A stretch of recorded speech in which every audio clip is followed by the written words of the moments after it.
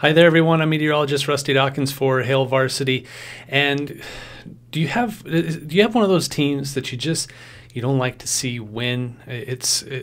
Some people it's a baseball team, some an NFL team, some have college teams, and I'm one of those with the college teams, and it's Wisconsin. I don't care who they're playing. I don't care when they're playing. I don't like to see them win. And now the Huskers are playing them this weekend in Madison. Great city, by the way. Love Madison. But the Badgers, I just love to see them lose.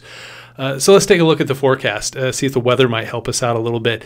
In Madison on November 20th, the average high is 43 and the average low 27. So, it's that time of year, middle of November. Could be a lot colder, could be a lot warmer. What are the records? So record high 65. That's not really that warm, but, it is up north in Wisconsin. Record low 5. So, it can get cold and then it can get warm, but it does look like it has been kind of a little bit of both the last few years. Just last year, pretty close to a record high, 56 degrees. 2 years ago, it was 45. That's right around normal. And a year before that, in 2018, it was 31 degrees. And these are all in Madison on November 20th. So that's kind of your what can happen this time of year, between 30 and 55 degrees.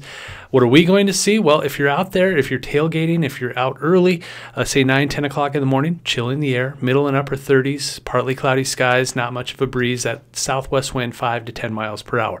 By noon, into the 40s, lower 40s, 42 degrees. Partly to mostly cloudy skies, and I think that mix of clouds and sun sticks around as we head through the early afternoon, and 44 degrees. So really, it looks like it's going to be a pretty normal day. In fact, I think we top out around kickoff, 45 degrees. That's at 2:30 in the afternoon. Southwest wind at 5 to 15 miles per hour. As we head towards halftime, dropping back down into the lower 40s, partly cloudy skies, that southwest wind at 5 to 15. And I think upper 30s, lower 40s by the end of the game, depending on how long the game actually goes. I think the sun actually starts to set before the game is over. And so it should cool off fairly quickly as soon as that sun goes down. But we'll say around 40 degrees as we head through the fourth quarter. So, of course, things could change. If it does change, you can always check in with all of my social media, all the social media. That's Husker Weather on Facebook and Twitter, as well as on Hail Varsity with all of their social media channels, and my personal one, that's at RustyWX. Go Big Red.